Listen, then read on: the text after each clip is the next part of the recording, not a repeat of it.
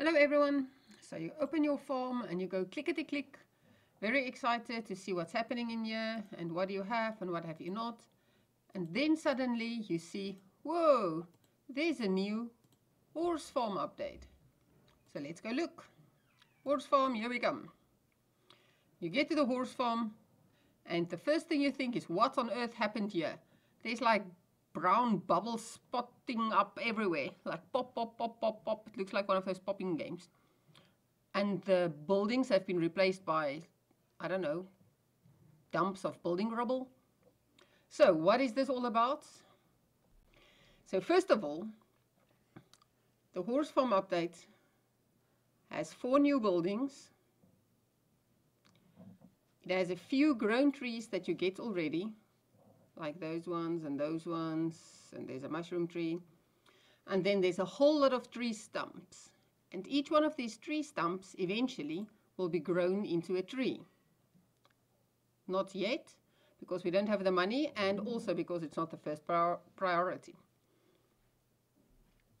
What kind of tree will it be? You don't know. You'll have to actually grow it to see what tree it will be. You cannot specifically target trees or tree stumps to get specific trees. There will be new tasks on the side as well for the horse farm, which I don't have on this farm because it's not high enough level. But the first thing that you will need to do is to upgrade the tannery. You will see that the upgrade cost has a certain amount of horse crests. And that horse crests you can only earn from racing your horses. There at the top, it will show you the number of horse crests you currently own as a new kind of currency with your dollars and gold and so forth. When you race your horses, you will find that the interface looks a little bit different to tell you how many horse crests you will earn from every race.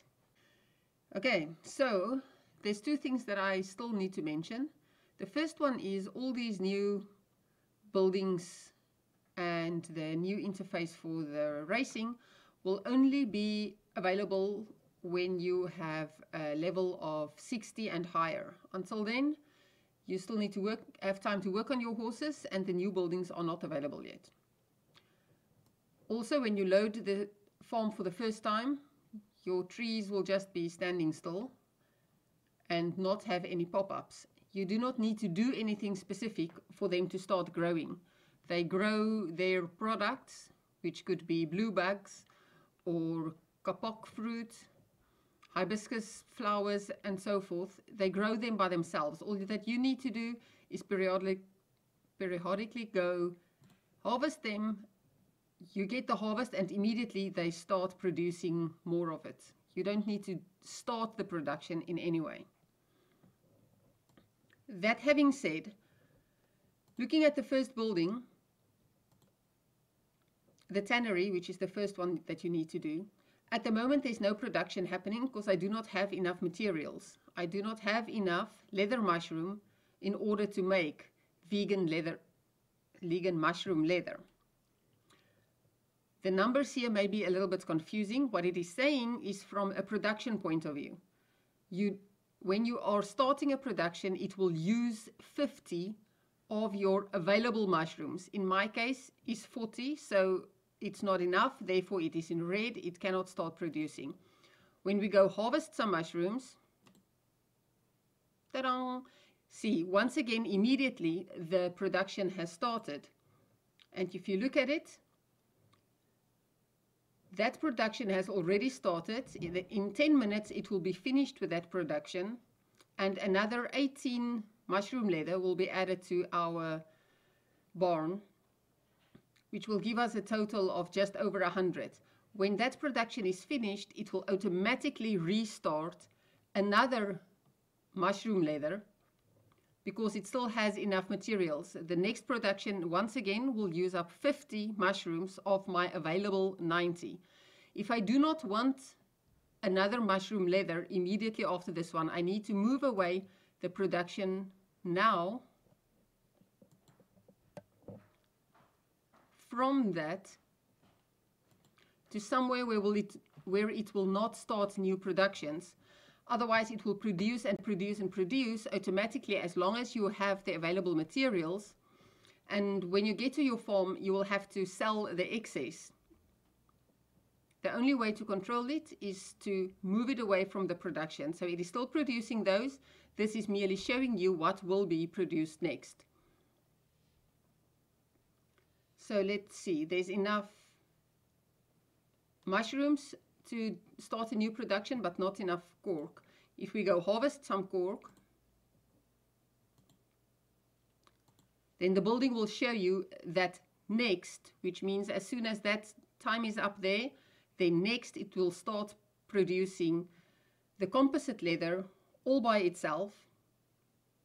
And the composite leather will add another 4 of it to our available space. And then it will stop, because after that we will not have enough mushrooms to make another batch of it. And the same goes for all the other buildings. You have to build them one by one. Each one of them takes 8 hours to build. And each one of them also requires the horse crests to build. Other than the materials you use, you do not need to use any kind of currency to start the productions. We still have space available, and we have blue dye that can be made. So the moment we move over the selector to the blue dye, it starts a new batch. And if we leave it here, it will start another new batch, because we still have enough blue bugs to start the next one of blue dye as well. If we specifically want to move to produce something else, then first of all we will need to go harvest that. Leaves, leaves, leaves. Do I have any leaves? Nope, no leaves. What do we need? Hibiscus flowers. Yep, we can still make a bunch of those if we have flowers. Yay, there's flowers. Will we need more? Let's go see. Nope. So if I only want to make one blue dye and then move over to the red dye, then the red dye will be next. And in fact, since I have enough, it will make 2 batches of the red dye consecutively, unless I move away the selector again. And that is the dye works. As you can see here, the tree stumps needs to be upgraded. I have it on 4 hours at the moment, because I have a half-time or a shorter time bonus going on now. But normally it is 8 hours for each and every tree stump. So if you look at the farm, that's going to be a lot of trees and a lot of hours. And I have absolutely no idea how I am going to candy hunt on this farm ever again. But that aside, let's get back to the horse farm upgrades. So the tannery, the dye works, the spinning mill kind of make intermediate products. When you have the materials that you need from there, only then can you go to the saddler's workshop. And in the saddler's workshop, you can make very specific equipment that will alter the behavior of your horses very specifically per race. You can look at all the equipment that is possible to make at the moment. You can also see there how much you have already made of each one of them. One thing that I do need to show you that I'm quite happy about is that it doesn't take time to make these productions. So you don't need to stock up on them for a long time ahead. If you are in a race and you find that you may need one of these specific saddles, if you have the intermediate materials ready and there's no raw materials, just craft this equipment and voila, it's in your barn, ready to use. The last thing I need to show you is that the competition transporter now does look rather different. In fact, it looks a lot different. When you choose your preferred, what is that word? Discipline. When you choose your preferred discipline, and there's the 3 potential competitors, just like you had before. So it is all the same things, it's just in different places. But what you can see is that for every potential race that you start, you will get different kind of rewards. For this one, you will get a number of horseshoes, as it was always. You will get some ranking points in the tournament, as always. But the new thing is the horse crests. So against this person, or this horse, that is the number of horse crests the winner will get. In this one, that is the number of horse crests. See, although they are both the same level horse, for some reason the one will earn you a whole lot more horse crests than the other. And the same thing that it also varies from discipline to discipline. So against this player, I would get a whole lot more horse crests if I win than on dressage. It would be 9,000, on jumping 16,000, racing 10,000. So the temptation may be to go for the most horse crests.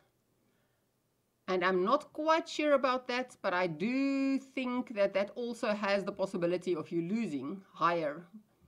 So it's up to you. What do you want to do? Do you want to play it safe, win the competition and get less payout? Or do you want to go for it, take the highest payout and stand the risk of losing?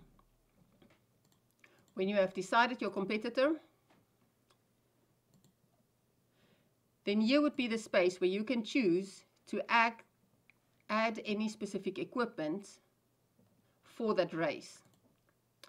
Now that is not the main purpose of this video. This one was really to get going on the farms and the buildings, not so much the racing. But for every race you will have all these things that you can make in the Saddler's Workshop. And lastly, when you do start the race, whee, yay, I won. But far more interesting than that, you can see a complete breakdown of the race. The first step, second step, third step. So far it looks all good. Wow, this was a good one. Ish, I wish they were all like this. Okay, so that was a win. If I try another race and look at it, you can also see a breakdown of the horse track. There will be 12 of this kind of obstacle in this race. There will be 16 of this kind and 8 of that kind. So if you look at your equipment, you can also tailor the equipment specific for the number of obstacles that there will be in that specific race. More on that later. I think that is more than enough information for step 1. I encourage you to do try this. I think the horse farm can be lots of fun. Yes, it will take time to build the buildings and it will take a long time to upgrade all the trees. But where's the fun in something that would not take any time at all? So enjoy. Happy